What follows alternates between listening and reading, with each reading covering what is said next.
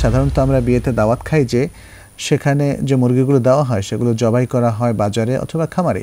এই মুরগিগুলো জবাই করতে বেশিরভাগ সময় বিসমিল্লাহ বলা হয় না, অথবা বেনামাজি জবাই করে। এখন আমরা যারা দাওয়াত খাই তারা তো জানি না এই বিয়ের মুরগিগুলো জবাই করতে কি বিসমিল্লাহ বলা হয়েছে কিনা।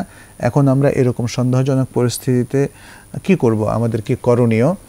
উত্তর হচ্ছে, যদি আপনি মুসলিম সোসাইটিতে বসবাস করেন এবং মুসলিমরাই এটা জবেহ করেছে বলে জানেন, তাহলে আপনার জন্য আরও তদন্ত করে জিজ্ঞেস করে করে জানার প্রয়োজন নেই।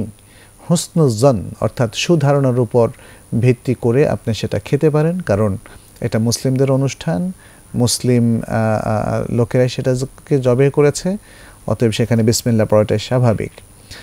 আর আমরা বলবো যে যারা বিয়ের অ্যারেঞ্জমেন্ট করছেন তারা কিন্তু এই বিষয়টাকে নিশ্চিত করবেন, এটা খুব জরুরি।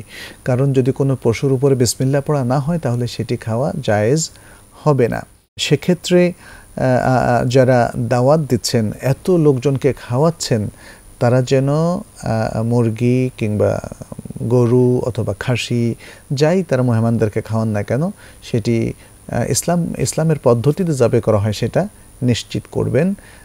আমরা সাধারণত সেটা করে থাকি, এবং যে মুরগিগুলো জবে করা হয় বিয়ে উপলক্ষে বা অন্য কোনো অনুষ্ঠান উপলক্ষে, সেখানে আমরা নির্ধারণ করে দেই কোনো এক ব্যক্তি আত্মীয় স্বজনের মধ্য থেকে, তিনি সেটাকে অবজার্ভ করবেন যেন তার সামনে বিসমিল্লাহ বলে জবে করা হয়। এটা খুব জরুরি একটি বিষয়।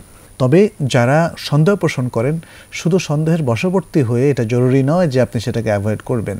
তবে নিশ্চিতভাবে যদি জানা যায় যে কোনো যেমন বেনামাজি ব্যক্তি এবং তিনি বিসমিল্লাহ না বলেই জবে করেছেন, তাহলে সেটা খাওয়া যাবে না।